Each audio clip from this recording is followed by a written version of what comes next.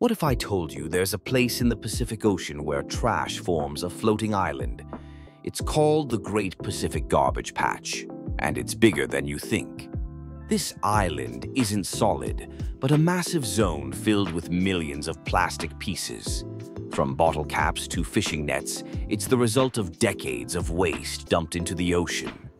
Spanning an area larger than France, this patch isn't just ugly, it's deadly. Marine animals often mistake plastic for food. Turtles eat bags thinking they're jellyfish. Birds feed plastic to their chicks. The consequences are heartbreaking.